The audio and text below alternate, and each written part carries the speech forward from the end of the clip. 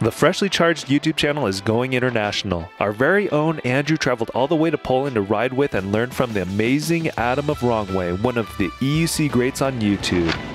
Oh yeah! Join the ride as Adam teaches us 5 EUC tips and the 5 biggest mistakes EUC riders make. We have Mr. Wrongway here. We're gonna go ride around beautiful Gdańsk, and at our first stop, Adam's gonna tell you his first tip on how to become a better EUC rider. Let's get it!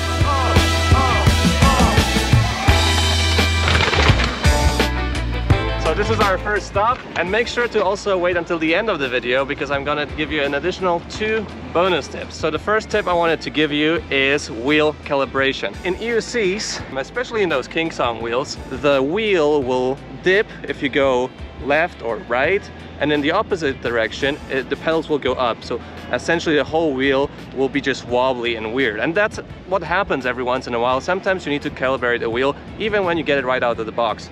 So the process is different for every sort of wheel. We'll do it on the King Song here really quickly through the app. Get into horizontal calibration, and first I'll show you how it looks like when it's not well calibrated. So now it is wrongly calibrated. If you put the camera really low to the ground, you can see it really well. If I spin the wheel, the pedals are dipping or tilting out. It's like here they go down, turn right, they go up. And this is pretty much the easiest way to identify if the wheel is not well calibrated. You just spin it once you're stationary. So now I will calibrate the wheel well. Usually people do it against the wall and they have the pedals at 0 degrees. I just tend to do it via my feeling. So what I'll do then is again press on apply. I'll try to grab the EUC just between my legs in a straight way, like this. Look down, look straight.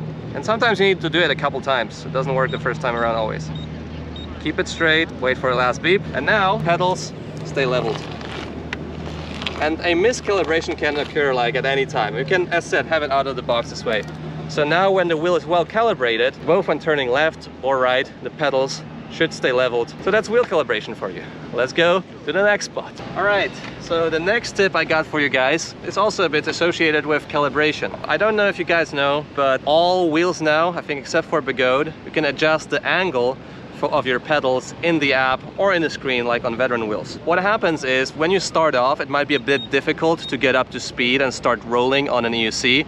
And if you tilt the pedals this way, so the toes are lower than your heels, it might be a bit easier to ride for you. And if you're an experienced rider and you feel like you get fatigue, then you can play around with this feature to make sure that you have the most comfortable setting on your wheel. In King Song, it's gyro angle adjustment. So we're gonna click here. And here you can see that you can adjust the slider to have the pedals dipped forward or backward. So I do it excessively so you can see it on camera. I did it at 4, so now you can see EUC is really tilting back. If I do it the other way, do it -3, now you can see it adjusting the other way. I can do it even more. So now it's dipping forward. If you have the pedals tilted forward, it will be just easier to accelerate. It will be a bit harder to brake, but initially when you're starting out, it's important to just get the ball rolling, get up to 10-15 kilometers an hour in order to have the balance when you're riding. Why would you want to tilt it forward as an expert? If you have it leaning forward, it's easier to accelerate. It might actually also take some stress off your feet when you're doing long distances because you just don't need to push the wheel so hard. More weight of you is in the front of the wheel. But actually, if you do have it tilted backwards, I prefer that a little bit for off-road because especially on EUCs like the Veteran Sherman Max, you have the front very low to the ground, and then you can, it's actually a bit harder to scratch the pedals, get a pedal clip, or touch the front of the body of the wheel. So for all situations, you can adjust this pedal angle. It's fairly easy on all EUCs to do that, either on the screen like on the Veteran or here in the app on King Song. It's not just set it and forget it. It's, hey, depending on what type of terrain you're riding, what type of skill level you're at, raise it up for off-roading, want less fatigue on a long ride, tilt it forward. Great. Okay, let's go to the next spot. Yeah. By the way, congrats on 100,000 subscribers. I should have said that at the beginning of the video. No worries at all. I'm excited for you next. So the third tip I wanted to give you is actually best shown when riding. Especially when starting out, it's important to look where you want to go. If you look down at the EUC and you want to start, it will be very difficult to do it. So if you want to start riding, just look forward and look when you want to go. The body will follow. And the same thing applies to turning. If you turn your head to the right, you go right.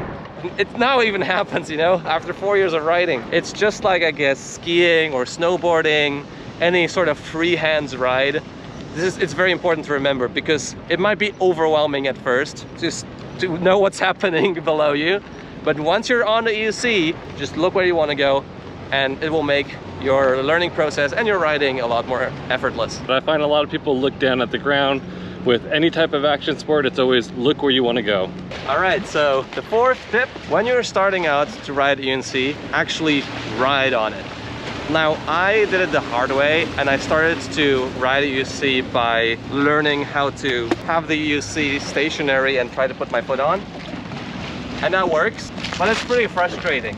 So initially when starting out, you can just grab a pole and then start riding. And once you see a red light, or you see like you need to stop somewhere, it's best to find a pole or a wall or anything to get stationary, and then you can dismount the EUC. This will save you a lot of headache, and right away you will have the fun of EUC riding. All right guys, when riding on EUC, it's kind of hard to judge the speed where you're going at. So on e-bikes and on scooters, you have the throttle, which you kind of remember, where's the spot, where's the full throttle, where's half throttle. You don't really have that on EUC. And the second thing is you don't have a speedometer in front of you. You need to look down onto the screen, which is here, in order to see your speed, or you don't have a screen at all, and then it's even harder to judge speed. So there's a couple of instances where you need to remember not to go too fast. First one of them is when the road changes from a narrow road, like a bike path, to a wider road, like just a wider bike path or just a street. So then you might think that you're going slow, but you're actually going really fast just because of your perception. Things are further away from you, so you think that you're going slower. Second instance is backwind. So when you have backwind, you actually have less resistance in front of you, and sometimes the wind can actually push you to accelerate more, and then you might just feel that you're going slow, but you're actually going really fast. Third instance is when the surface changes from a really, rough one to a very smooth concrete, and you just want to go fast. Both Adam and I have learned the hard way that when you press the limits or you just don't pay attention to safety, you can end up eating pavement, and it doesn't feel great. And you can endanger others. Definitely respect the wheels, respect the beeps. And at our next stop, Adam's gonna go over the 5 biggest mistakes he sees with EUC riders. Let's hit it!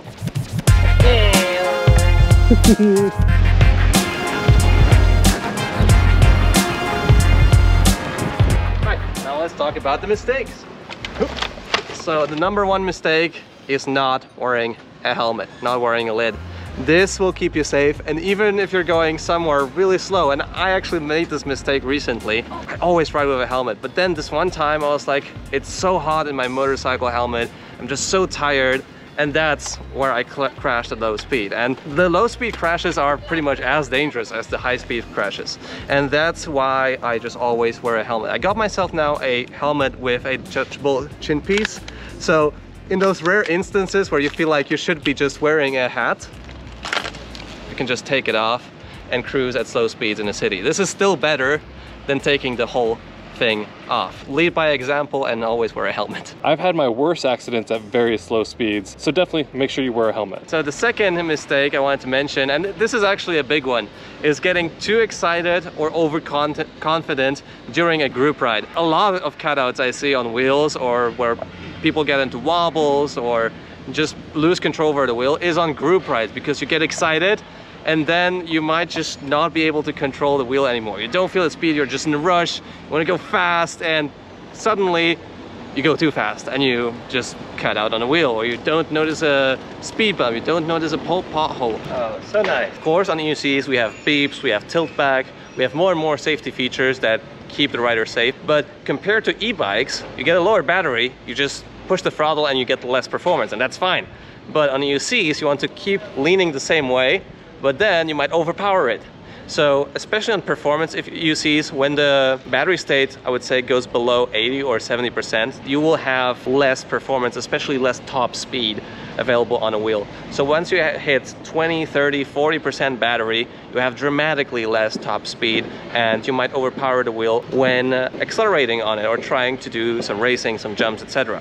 The other way around, when you have it fully charged, especially on Begodes, veteran wheels, but also on Kingsong and Motion, but a bit less, you might overcharge the wheel if you'll be braking really hard or going down a long slope. So just remember to adjust your performance as a rider to the battery state that you're in. All right, so the next tip can really save you a lot of headache. Usually when you start to feel really comfortable on the wheel, it just grips so well, like the suspension or the comfort is so high, that's probably the moment where your tire pressure is too low. You need to really remember to check your tire pressure every once in a while. I keep my wheel pressure on those 20-inch wheels usually around 38, 40 psi, maybe 35. Usually the higher the tire pressure, the safer your rim is. And especially on those non-suspension wheels, like the Veteran Sherman Max, it's a lot easier to bend the rim once the tire pressure is low. So for all of the tricks I do, all of the hardcore off-road riding, for stairs, I tend to have even higher pressure around 45 psi just to keep my rim safe. Now a bonus is if you get a aftermarket tire, like here I have a bit of a thicker Duro tire on the King Song. Those tires are more durable, they have thicker sidewalls, they have thicker compound, they will keep your rim a bit safer, but yeah, just remember to keep your tire pressure at the right spot around 40-45 psi. For me, a little bit more because I'm a little bit heavier, so adjust it based off of your weight. And then another tip I would say is if weather's changing drastically from cold to hot, you want to check it more often than just a few weeks. I find that overnight I can lose 20 psi if it gets really cold. All right, so now for our final mistake before our 2 bonus tips. I see people just not maintaining their EUCs, and I don't blame them because it's not in the owner's manual. So I'll just give you a couple of tips. First of all, once you get, I don't know, 3, 4, 5,000 kilometers on the clock, 2,000 miles, just check on your tire. They all have a different thread, different compound, if it's not balding. So once you see that in the middle you have just pretty much no tread at all, it's time to change the tire, and it's really dangerous to keep riding a bald tire. Next thing is, especially on those suspension EUCs, we have a lot of screws in this back mechanism. Every second, third ride, especially if you go hardcore off-road, just check those screws if they're still tight. Use Loctite in order to keep those screws tight, and maybe after 500 or 1,000 kilometers, check on the inside of the wheel if everything inside is still intact. And let's hear about your bonus tips. Intercoms are amazing if you want to ride together with your buddy. You don't have to align next to your friend, you don't have to constantly keep a short distance. You can just easily talk and have no interruptions at all. Any intercom with a mesh interface will be awesome. The second bonus tip, a bell. I just have a bog standard bell on my backpack, and this is what I found to be most useful in, you know, city scenarios, also going off-road, because once people hear a bell, they know, aha, something is coming. Make sure to subscribe to Wrong Way. We appreciate you so much for showing me around Poland. And remember, when you ride, always wear your safety gear.